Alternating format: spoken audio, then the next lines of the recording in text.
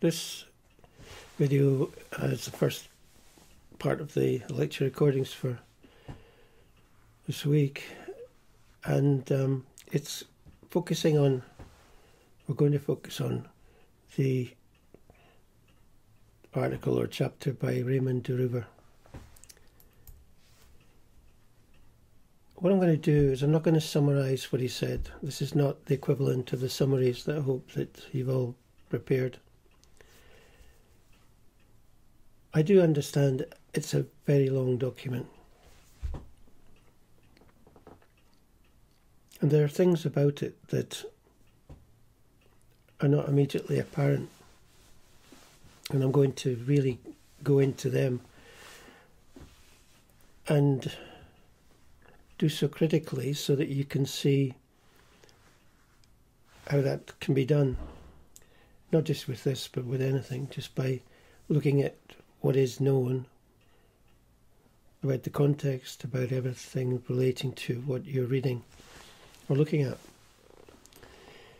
Raymond de Roover was a very influential person in this literature that we're looking at, the literature of the history of accounting. There were two major researchers in accounting history in the 20th century who wrote in English, and he was the first and probably the most influential. The other was Basil Yamey, who we'll come to later in the course. Raymond de Roover started in the mid-1930s. Basil Yamey started in the 1940s, and their interests were different, but not so different that they didn't overlap a lot. And what de Roover wrote was, to some extent, responsible for some of the thinking that Yamey developed. If you look at de Roover's first few words, this is from the first page, where he's defining double entry. And he says that you have to define it according to these criteria, otherwise it's not there. So firstly, you have to have duality, which is that everything's recorded twice, once on the debit and once on the credit. But he goes on to say it also involves the existence of an integrated system of accounts, both real and nominal. Real accounts are what goes in the balance sheet. Nominal accounts are what goes in the income statement. And the existence of that integrated system enables the account books to balance in the end, and enables the changes known as equity to be presented or determined, i.e. whether or not they made a profit or a loss. So that's him putting it down in print. Now that had already been put down in print by several others before him, Italians, and when he did it, it basically made that what everyone had to do, because he was widely read and he was very influential, both for the people speaking English interested in accounting history and for those speaking other languages. And this set a tone.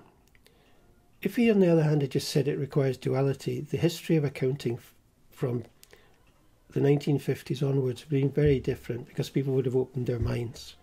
But this definition closes minds.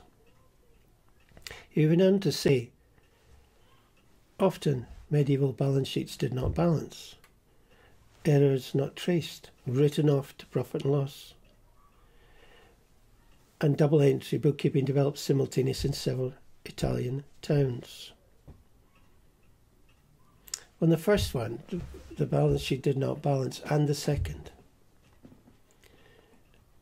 he was relying on what he knew from what he'd seen in the archives, and he spent a lot of time looking at the archives of the Dartini firm, which was from the second half of the 14th century to the end of the first decade of the 15th. So it was about 1364 to 1410. He also looked at some others, but he also looked at what other people had written, and you see that in his citations, which are placed at the bottom of the page as footnotes as you go through it. He relied a lot on Federico Melis. Federico Melis was Italian, leading Italian business historian of the mid-20th century, who, if you like, was in charge of the Ditini archive. And he did restrict other people going into it. So de Roover was very fortunate to get the access that he had. And he's lifted the second point from that archive. And he actually makes a reference to it further on in the chapter about what was done when the mistakes were found. Now, the first one is correct. They often did not balance. If they were balanced, they often did not balance properly. In other words, the debits did not equal the credits. Richard Goldthwaite, who's an economic historian who has been working in the archives in Florence and Tuscany since the 1970s and is still doing it, has never found a perfectly recorded ledger, and he's looked at hundreds, if not thousands. Errors not traced, that's not correct. And the material that de Roover presents in this chapter demonstrates it's not correct. So he was simplifying it, what he felt, and making it very simple here by overstating it. If they couldn't be traced, they were written off. But what happened then was that the bookkeepers, over the next period, tried to find the errors. And some of them were found before what happened next occurred, which is something we'll come to later. Particularly in the case of the Datini firm, because as de Roover tells you, they had to prepare annual reports to send to head office, and those reports were the list of balances. And they tried to find the errors before they prepared the reports, or certainly before they sent them off. Double entry bookkeeping developed simultaneously in several Italian towns, then the third one. You can see that because there's double entry in all the major trading centres in northern Italy. So that came from all the knowledge he had of various places, plus his reading that he'd done under that point. So he says, taking that forward, it did not grow out of some pre-established theories. So no one thought about doing it and then said, okay, we should do it this way, let's do it. And none of that happened. His second statement there is quite a big exaggeration. Improvements were made because a bookkeeper got better at doing the job. They were made not in accounting terms, so the improvement wasn't, for example, inventing a way of putting aside some of the profit into a reserve. That was not an improvement. Improvement was where the technique got better. And you can see even in the archive that he is focusing on it, the first half of this article, the one in the Datini one, you can see when the bookkeeper changes that the method got worse. And in one particular case, the bookkeeping completely disintegrated. And it's extremely difficult to work out what the debits and the credits are. So it wasn't continuous improvement, and it wasn't just improvements that were made. It was just the system developed. The system in use in 1400 in a particular firm might have been much less useful than it was than the system that was in use in 1395, and the system in use in 1405 might have been much worse as well. But as the system matured, and that's a better way of putting it, and a standardization of the approach was adopted by firms, in the 15th century, maybe it did start to spread a bit more. But a lot more things going on in the background. You had all these fairs going on, and the merchant bankers who ran the clearing at the fairs, they clearly learnt from each other, and that is really where there was a standardization. Also in the local banks, they had to do book transfers, not just between their own customers, but between a customer in their bank and a customer of another bank. So clearly the banks had to get together and they could see how each other was doing it. So it's standardized that way. So that's really where the standardization came from. And the counting house, they just mean the headquarters of the business, wherever the business is based. And he talks about the three factors that contributed most to the progress of accounting. And here you've got to be very careful what he's talking about. It's really more about bookkeeping he's dealing with. You had credit, and you had agency, and you had partnership. And he says that partnership's perhaps the most important, since it led to the recognition of the firm as an entity distinct from its owners. That might be true in a modern sense. But that didn't progress to the development of double entry in the way he intended. What it did do was in Tuscany, it resulted in the firms closing the ledgers to calculate their profits so that they could hand it out to each of the partners. So partnership was the reason that you got the first attempts to calculate the profit of a business. Merchants working on their own didn't need to calculate their profits. They weren't reporting to anyone. All they wanted to do was keep making a profit. So to them, the amount they were making in total didn't matter. And in fact, the Dettini firm that Druver focuses on, the one that's in Tuscany, in Prato, which is near Florence, although all of the branches were submitting annual reports listing their debtors and their creditors, these were never used in any form by Dettini himself to calculate his overall profit. Never. So this is not quite, what he's saying there is looking at it mainly through modern eyes rather than through the eyes of that time. And he goes on to say the partnerships are pretty loose to begin with, and they were focused on voyages. Well, there would have been some that would have been focused on voyages, but others would have been focused on other things.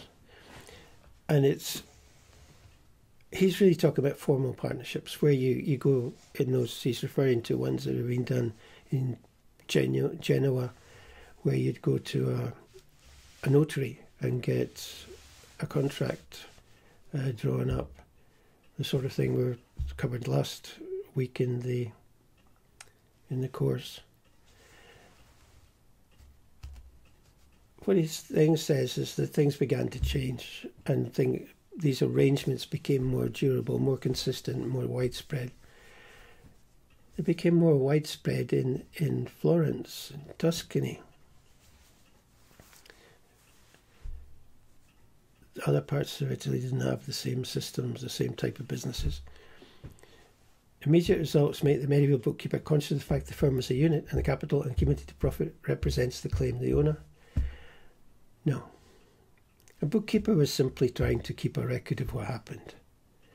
The third one is Druver being unable to explain why the bookkeeper kept his books, why accounts were kept. So he's using a modern lens to give an explanation. And anyway, the bookkeepers were mainly the merchants. Not very many employed separate bookkeepers. You had to be either very wealthy or have a very good size of business.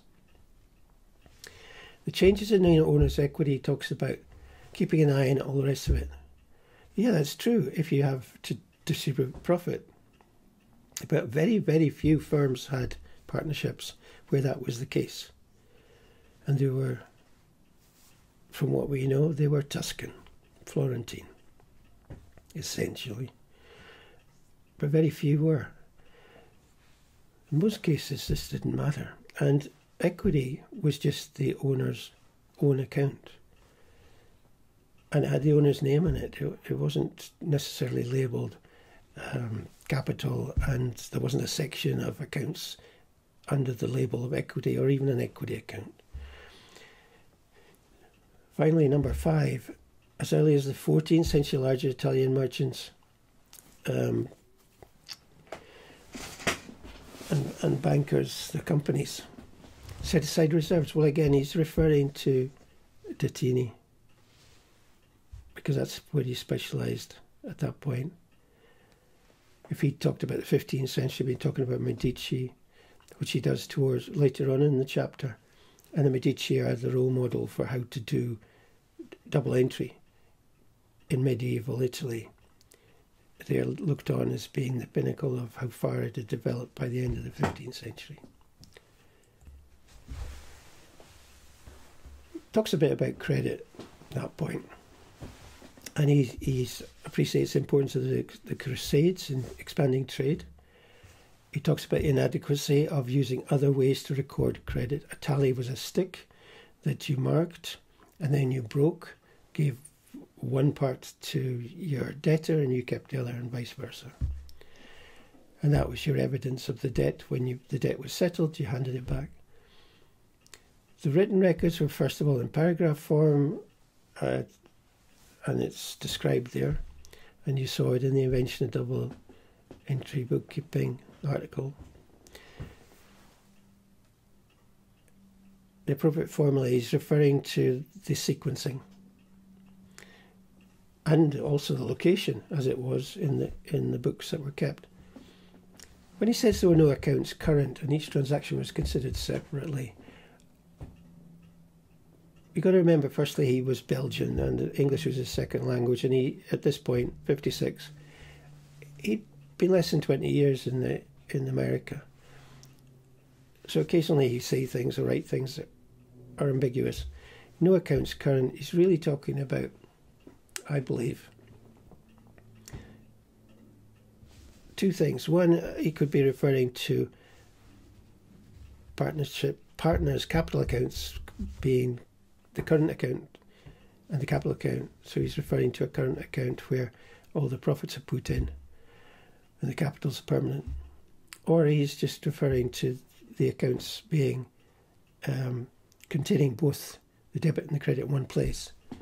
But I think that's the second point. So I think the first one is he's referring to the current account for a partner. It was only gradually that all items concerning the same person were put together so that you could see where that individual stood. To an extent, that's true. You certainly had the debits recorded in a different place from the credits. In theory, but in practice, when you've got mingled accounts of the type, the paragraph type, and someone's only got one account, then you've got every bit of information you need to work out the balance. He talks about the shift to a bilateral format where the debits and the credits are on opposite pages. So that's him giving you the background. When he wrote this, the English language historians of accounting did not know this, so this is all new to them. He says the paragraph form is found in the Florentine account book from 1211, and that each loan is still considered as a separate transaction. So he's saying up to that point, nothing had changed. They'd become more advanced in their bookkeeping, but they still did not distinguish clearly what an individual owed or was owed, because every transaction was put in a different place. Now, you remember back to when you looked at that paper on the invention of double entry bookkeeping at the Florentine account book and the examples. The second account in the exhibit doesn't treat each loan as a separate transaction. The first entry for 8 soldi was a loan. The second entry for 35 soldi, 4 denarii, was a loan. And Ruva was claiming that he'd looked at this closely. Well, he'd missed that. We all make mistakes. But it's more likely that he had looked at it but hadn't studied it very closely. And at that point, there were no English translations of it. And his first language was French. And the transcriptions were in medieval Italian.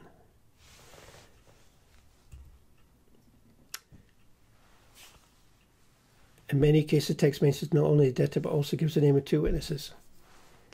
This is still talking about 1211, and this is correct. Now, you remember from last week that the historians of law had said that because it's written in the vernacular, the language of the day, the account book has a legal validity. And what is written in the invention paper was that the names of witnesses were put into the entries as a signpost of where evidence lay, in other words, with the witnesses, or maybe in written statements that they'd done, they prepared, in case of a dispute. It's all linked to the law. And yet he takes that same information and says, does this mean that the account book wasn't acceptable as evidence in courts of law? And he knew that it was under Roman law. So this is a very strange statement. And I think what he was doing there was simply asking the question, and a rhetorical question, in the hope that someone would write something about it somewhere. I'm pretty sure he knew what it was, and it wasn't what he says there. He must have known that all the evidence suggests that they were recognised. Then he talks about agency. He says it's less important than the other two. And he talks on the influence of development accounting. On the development of bookkeeping, agency is very, very important. And no less important than partners, because partners who are not present are agents of the other partners. So that's a strange one. But he then says, but that might explain the appearance of merchandise accounts, which is just not a valid point to make. He then goes on to talk about venture accounts, venturing, going on voyages, sending goods on consignment, doing something as a one-off. They were all ventures. And we have a form of bookkeeping called venture accounting.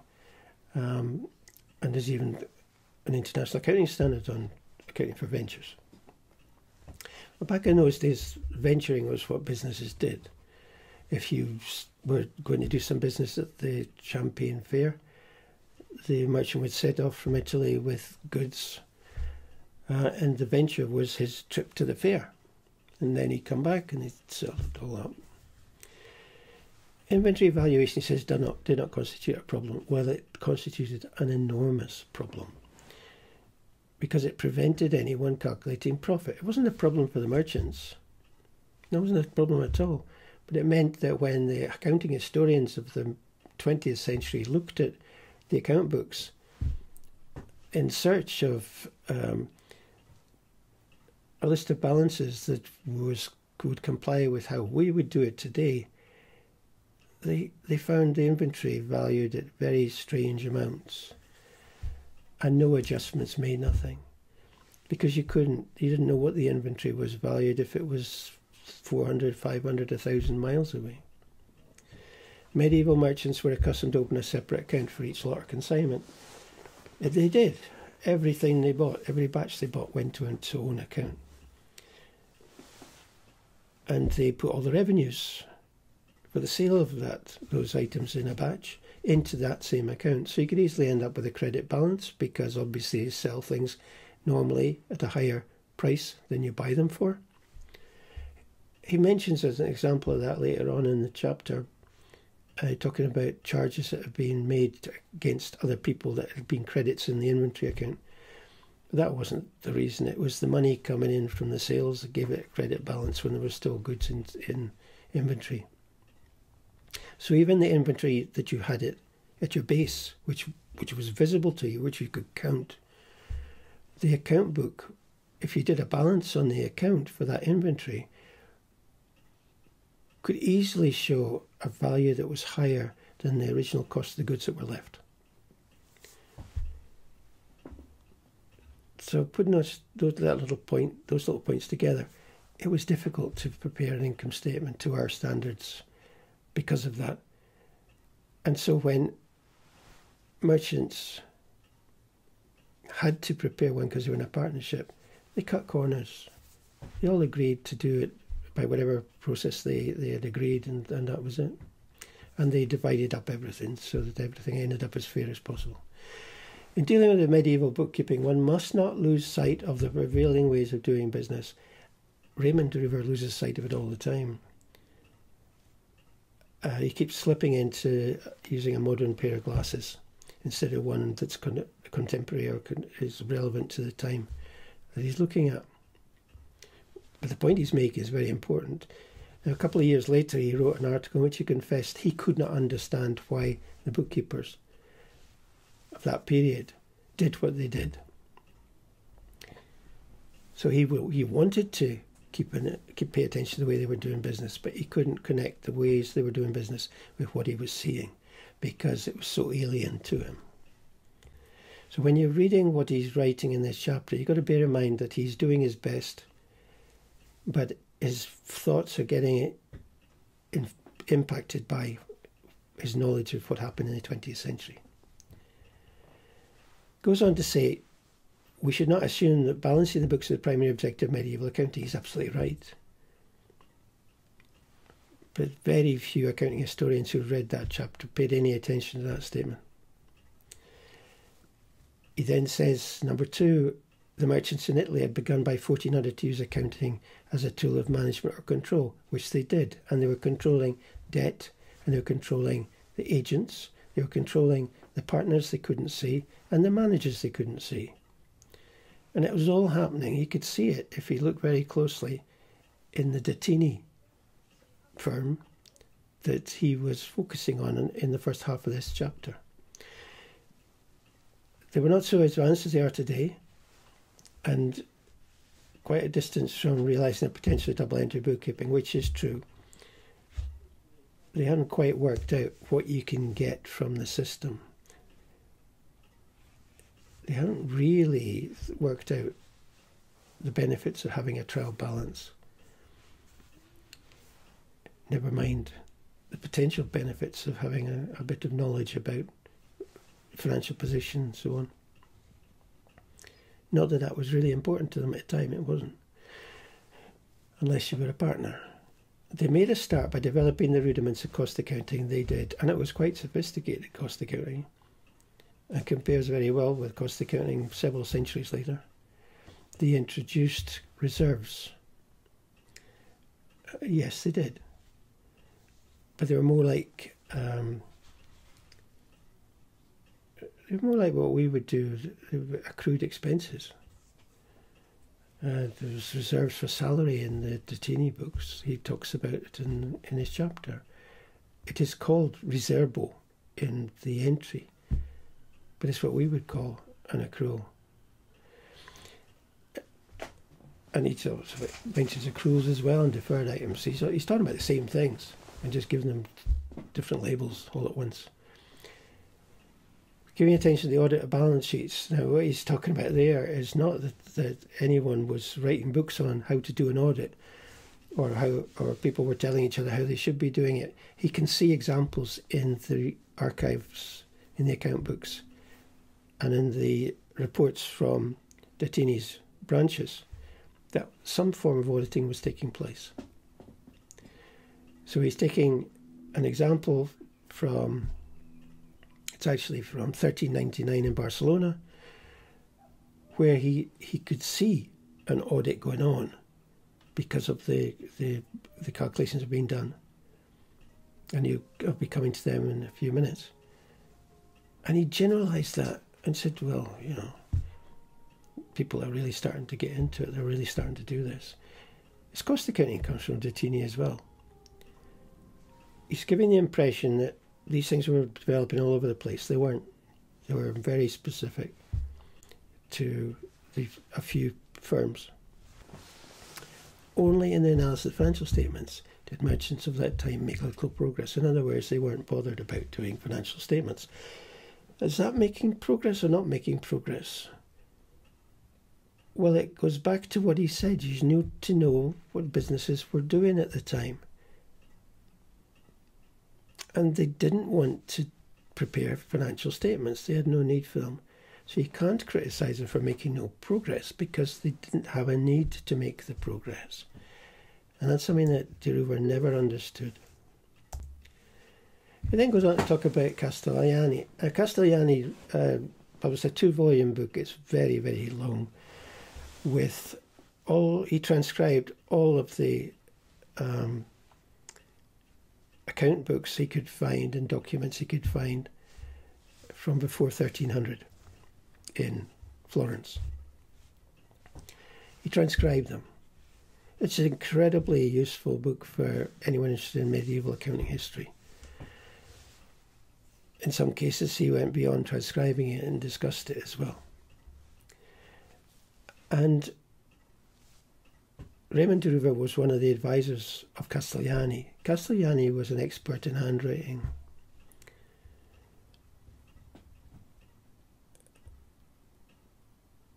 So de Roover would have given him advice on accounting. And what Castellani, who did not have the baggage of using a modern definition of 20th century definition of double entry as declared by accounting historians, he looked for duality, the debit and the credit. And Castellani said it's double entry. Well, you know from the diffusion that he was right, because that's what even de Roover came to say in 1963. But in 1956, de Roover was very doubtful because he was still locked into the definition at the beginning of the chapter. He was still looking for evidence of movements in capital, of effectively a balance sheets. And he talks about being a small fragment. Finney is not that small. And he emphasises the procedure used in closing the books. In other words, he's not going to accept his double entry unless they close their books. By 63, 7 years later, he had changed his mind. He didn't need them anymore. Do we have a real balance showing the assets on one side and liabilities, the owner's equity on the other? Well, he's not going to get that at a point in time when bilateral format was not in use. So he's actually bringing in yet another requirement, one that some of the other accounting historians of that period were using, and saying you can't have paragraph accounts and have a double entry. They must be bilateral, debits on one side, credits on the other. So he was getting himself very tightly transfixed with the definition of double entry that he and the other accounting historians were using. And as he went through the article, and this is only the first 5 pages of it, he goes from being quite laid back about how here's a definition of it's basically saying you must do all this. And as you get to page 119, he's beginning to show a few doubts. But then he just jumps back in and says, no, you must stick to that definition. And as I say, 7 years later, he'd relaxed everything and gone back. Now this section then appears, which is one long statement. And there's not a great necessity to dwell on it too much for now, but this is just what it looks like in the text. Now what I've done is I put it onto another sheet, picking out the key things. It says Ferolfi might be another example of double entry because everything has cross-references, which implies that everything is dualities there, but also cross-references. He says that they're not present in the case of cash because they had a separate cash book. If you think about cash, when a merchant received cash, a merchant had to have it assayed. He'd go to a money changer and convert the cash into a value that he would either get given to him in gold or silver coins, so it was the correct value, or it would be put into a bank account. But the actual cash you received might be different in value from what actually goes into the account book. So it would not be inappropriate for there to be no record in a cash book with only entries in a separate account, and the entries made by when you go to after you get the money exchanged. On the other hand, you can do your double entry. Let's say you receive cash for some goods you've sold. You debit the cash, credit the goods. The cash would say let's say it showed 10 florins, and you then go to the money changer and you get it converted, and the money changer gives you the equivalent of 9 florins. Let's say 9 florins. So you then make a credit entry in your cash book of 1 florin, because that's the loss you made, and you make a debit entry on exchange in an account for losses on exchange. And that example that I've just given you says that even though value cash was unreliable, it had to be controlled just as debt had to be controlled, so you had to keep a record of it. So they would have had a separate cash book, maybe a notebook just for recording the receipts, and in Tuscany it was called entrata e uscita, incomings and outgoings. It had the equivalent status of a cash book. And a cash book, today we think of, when we talk about a cash book, we're really thinking about a cash account, just with a lot of extra detail in it. And the balance on the cash book would be put into the trial balance, and you wouldn't have a cash account in the ledger. The merchandise accounts kept in a Libro Rosso or Red Book, that is Datini. There was no uniform. If people had an account for merchandise, which was your inventory, and they kept all the merchandise accounts together in one place, not the ledger, the book that it was in would be called the merchandise book. It could have been red, green, blue, white, black, any colour. But the example that Terugver saw was red, so he said basically, the way he put it, everyone used the red book. They didn't. And quite often merchandise accounts were in the ledger anyway. Of course, sectioning ledger is perfectly compatible with double entry. It's even indicative of better organisation, since it permits dividing the work among several bookkeepers. And he sees that as a good thing. Well, it wasn't. It was disastrous, because the bookkeepers were at different levels, different standards. And typically, even the biggest firms would only have one. The people that kept the books were the partners, the owners, or the owner. And if they had a bookkeeper, it was a bookkeeper. He didn't divide it up the ledger so that lots of different people made entries in it. And apart from that, when you registered your book, in those places where that was necessary, if they were to have legal status, the handwriting was noted. So here's his modern head, where if you divide things up in a business, you prevent fraud. So you do the ledger, it permits you to divide things up between the bookkeepers, and he's linking the fraud prevention to the bookkeeping. And that's a modern way of thinking. Didn't apply in at that period. He then jumps a little bit, or I jumped a bit. talking about single entry in a set of account books. Not very interesting, he says. And he says you get the same three things in a bank in the late 14th century.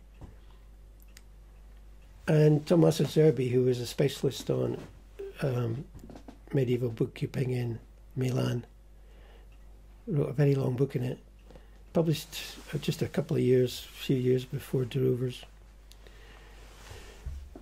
Zerbi, who's, as I say, was a specialist in that area, in that period, said the bank originally kept his book in double entry, but the system broke down because of monetary disorders. That's what Zerbi said. And that as a result, it became increasingly impractical to keep accounts in one monetary unit when business was actually transacted in 2 or 3 rival currencies. Think back to what you read about monies of account. This is completely irrelevant to bookkeeping in double entry, because none of the entries are actually real money. They are monies of account. So even if you had half a dozen different currencies, the entry in your double entry ledger would only be in one currency. So this is fiction. The whole issue about monies of account became much better known around about the same year as de Rovers wrote this. And it's possible that he wasn't aware of it yet at that time. His point 5 is just nonsense. The transition between single to double entry in Tuscany best studied in the records of Francesco de Marco Dettini, and it undoubtedly is. It's the most fantastic set of account books covering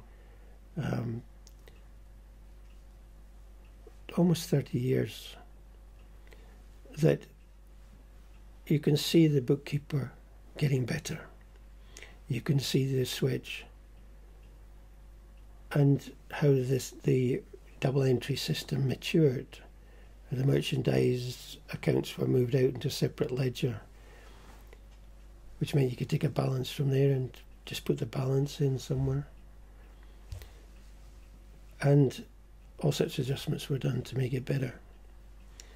So these are looked on, the Dettini records are looked on as the perfect example if you want to know how bookkeepers develop their practices to arrive at something close to how we would expect double entry to be done. You get the branch manager expect to send regularly a copy of the balance sheet to headquarters. And he uses the term balance sheet there. He later on tries to avoid using it, but it's too late, he's done it. And that had implications for what people did with what he wrote.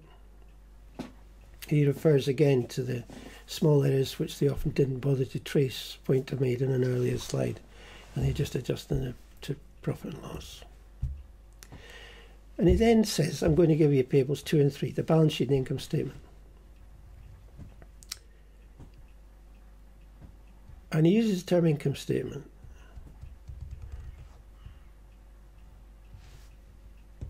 January 31st, 1399.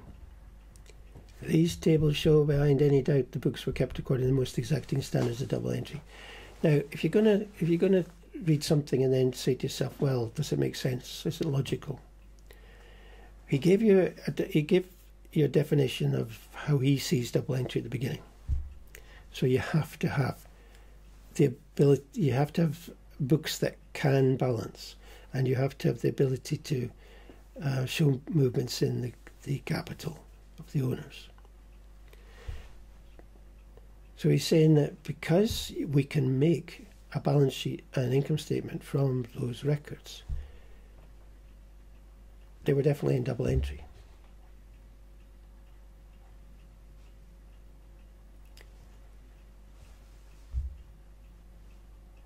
And yet he doesn't bother with anything about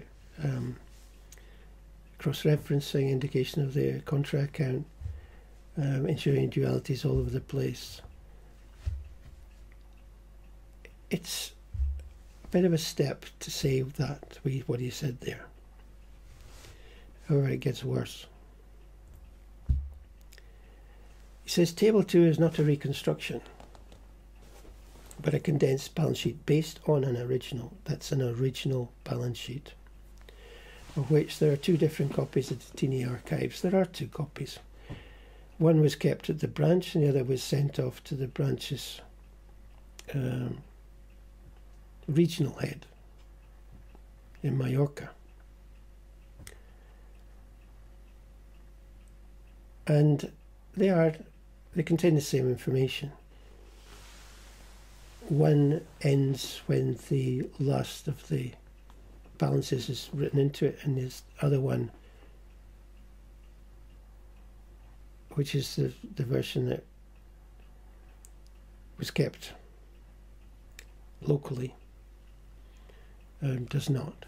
It has adjustments, as you'll see in a minute.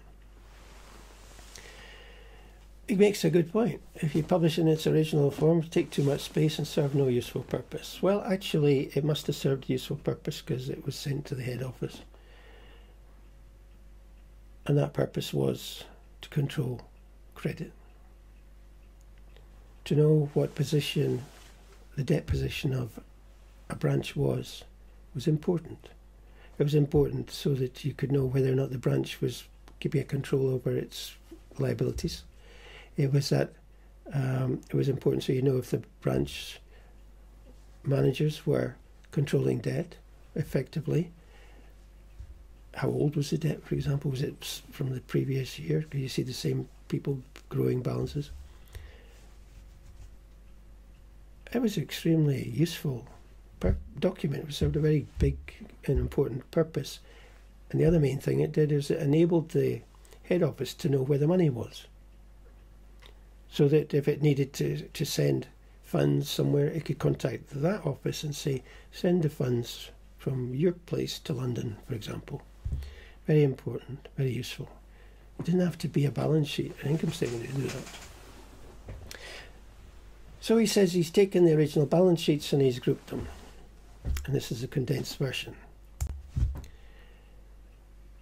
This is called, in the terms we use in accounting, this is called a synthetic balance sheet. It's the equivalent of what we get today.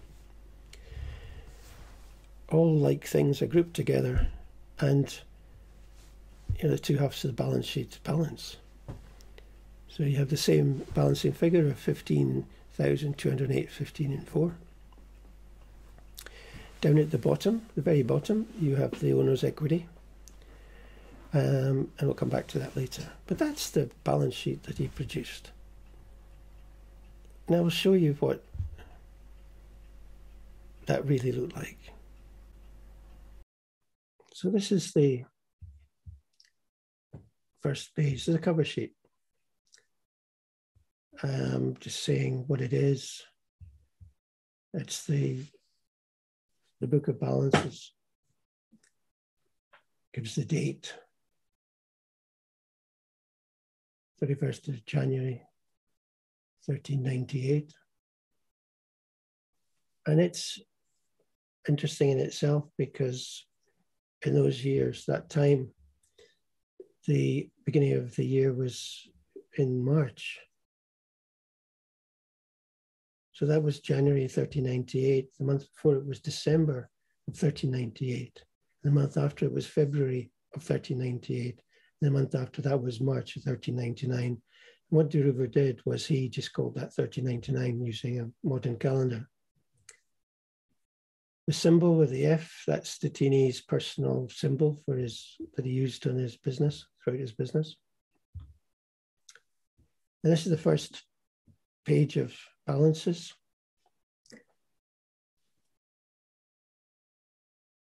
And what he did was he had the debits at the front and credits at the end. So you got the debits and they go down on the second page. They're going down both columns, the left-hand column and the right-hand column.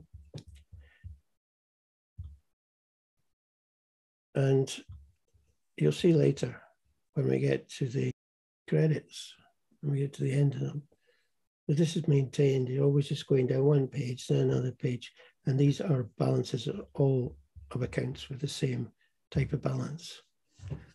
You notice there's a total at the bottom of each of the pages, which helps with the adding up of the whole thing. So we're still carrying on with this. And on the next page, those are finished. The debits have finished, and now the creditors, creditori. And then you go down to the next couple of pages. So there's a lot less credit balances than debit balances. That's the first point. Then down at the bottom of the right-hand page, from about halfway down, you start to get these calculations to see where the errors might have been taking place. The total of both sides are compared, 15198 and 15097, and then an attempt is made to identify what the difference is. And there's some notes on the last page. Well, that's the report that was sent. It's not a balance sheet. It's just a list of balances. The closest it would be to present day would be a trial balance. They didn't know the concept. But as you can see in this case, with the adjustments at the bottom, the calculations at the bottom, they knew that if you were careful with it, you could get yourself enough information to discover what might have gone wrong and to identify mistakes. That's it. This is the adjustments that was made to that report at the very end. On the left, you can see numbers that are similar to those that you've seen already in the balance sheet. You see there in the middle of the screen 15198, 154. And you can see it typed on the right. You can see it handwritten on the left. So the one on the right is a transcription that's been translated into English. So you can see what everything on the left actually means. So the sum of all the creditors, according to the list of the balances that you've just seen, was 15198, 154. Debtors was 15097. So it's about 101 difference. 101, 9 and 1. And then below it you see some adjustments that they could make. So they found 100 and they found 10. And they were looking for an explanation for the mistakes, for the differences.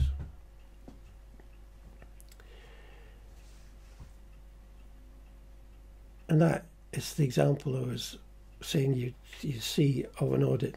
So basically the bookkeeper, and it was the bookkeeper, went through the ledger and the other sources for the entries in the list of balances and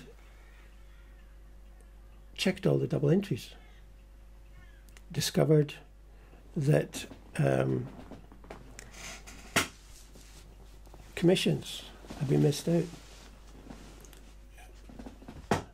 Halfway down, we put for commissions at Carta 297, 10, 5 and 4. And you know, these adjustments were done. So this was the bookkeeper trying to correct the mistakes in the ledger. He didn't just write it all off.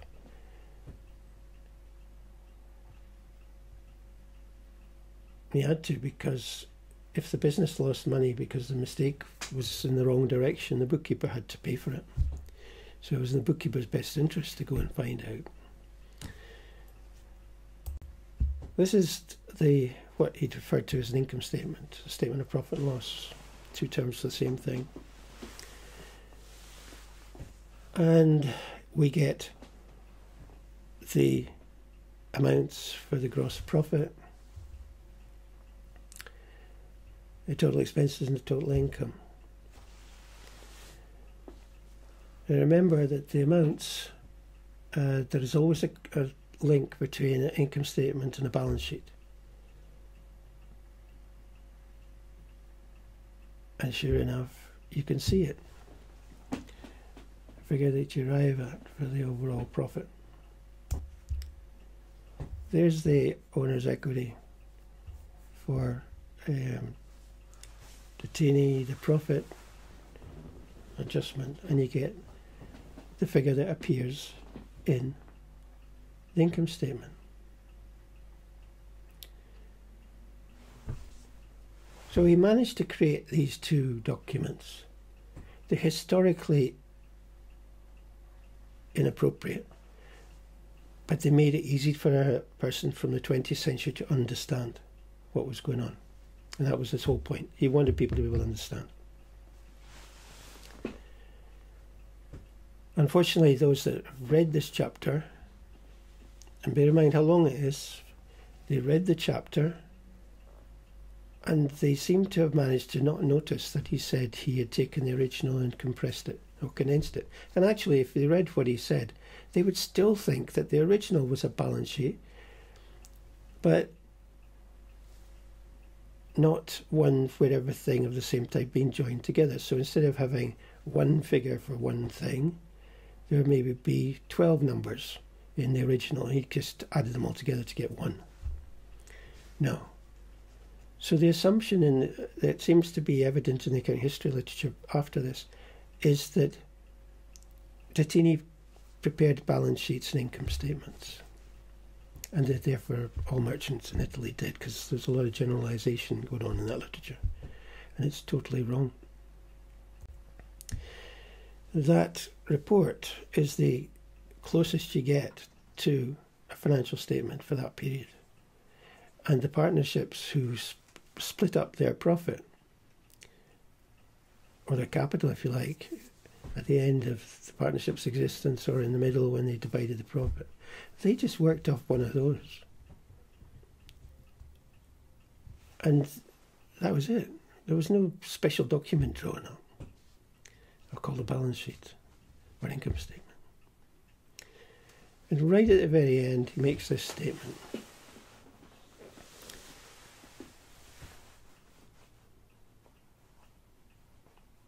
And it summarises what the accounting history literature thinks about this period and double entry. In de Rover's mind, double entry was responding to the needs of capitalism, which really means the desire to make a profit. Businesses were so complex that merchants could not get along with without an efficient system of bookkeeping. So the complexity of the organisation meant they had to have efficient books. No. He himself has told you that's not what it was. It was a credit, it was the agents. And he separated out the partners, which is really an accounting thing. And we know from previously in this course that it was really the legal system and the credit that led to the bookkeeping in the form it took. And of course, the capitalism is still the core, because people are only in business to make money. And to operate in business, they had to deal in credit because there weren't enough coins. So to maintain control, they had to have a system of bookkeeping. Now, he didn't know all that because he didn't read as widely as he might have done, because, I mean, in those days you couldn't get things on a computer, and you just couldn't have the wide access we can now.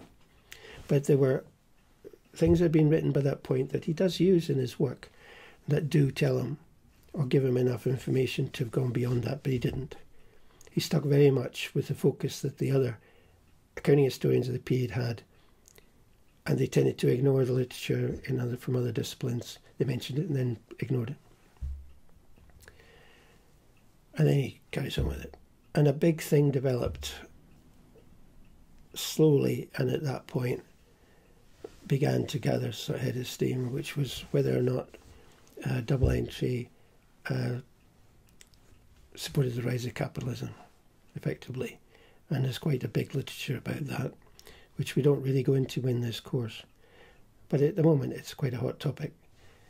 But accounting historians have still not worked out what the definition is of double entry, if you're going to make that argument logical.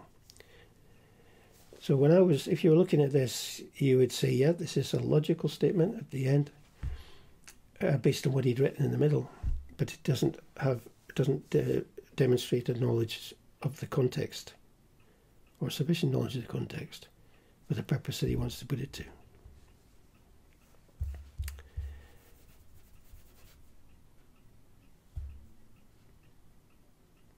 So take that as a supplement to what you've done so far.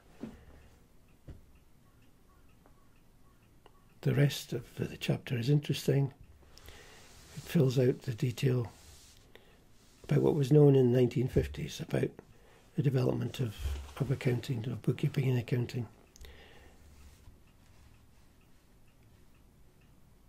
And having digested that part or read it, you can move on. The material that he has that I've covered here is really the material that's truly relevant to what we're doing in this course.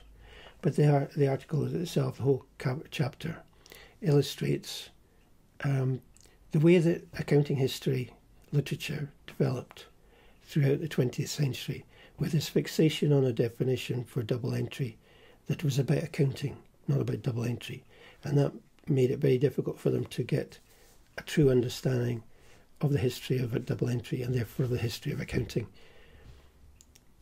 If they'd used appropriate historical methods, we'd have a very different history written by now.